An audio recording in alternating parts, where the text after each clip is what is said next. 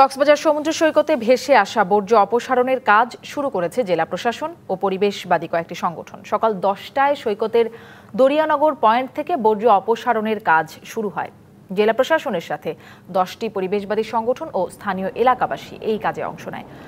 গত শনিবার হঠাৎ করে সৈকতে ভেসে আসে বিপুল পরিমাণ প্লাস্টিক, বোতল, রশি, ছেঁড়া জাল সহ নানা ধরনের বর্জ্য। এসব বর্জ্যে আটকে গত 4 দিনে 40টিরও বেশি কচ্ছপের মৃত্যু হয়েছে।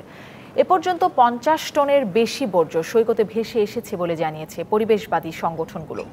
কী কারণে এমনটা হয়েছে তা উদ্ঘাটনে কাজ করছে একটি তদন্ত কমিটি।